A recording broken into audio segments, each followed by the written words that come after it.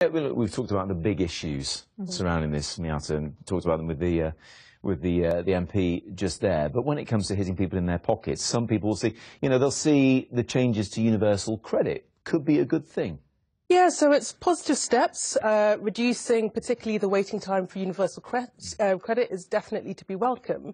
But in the end, people will be waiting 4 weeks for money to pay for their rent, to pay for their, basic things like their heating. And there are still big problems with universal credit. So it's a policy that kind of needs to be rebooted, needs to be refreshed. And I think the Chancellor missed an opportunity in the budget to do that. But they're stepping in the right direction. Definitely a step in the right direction. Guy, let's talk about housing, and in particular, abolishing stamp duty for first-time buyers paying under £300,000 for a house. People will be, rubbing their hands with glee if they're about to do that. Well, yeah, if you're about to, on average, people might be saving just under £2,000 or so. Obviously a win for those people. It's not going to solve the bigger problem of affordability. Okay.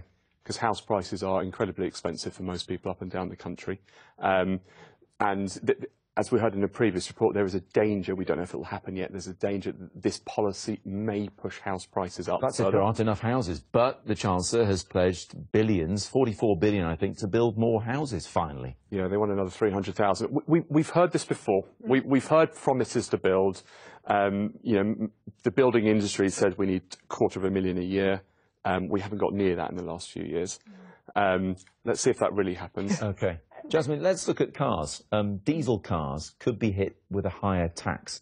It's not going to affect everybody, though, particularly people who already have a diesel car. Absolutely, and he made very clear, with a joke, amazingly, incredibly, that white band man won't be affected. And there was a lot, to be fair to him, there were quite a few pro-business items here, that being one, saying, look, we're looking after the van man, and there are more of them now that we're buying things off the internet.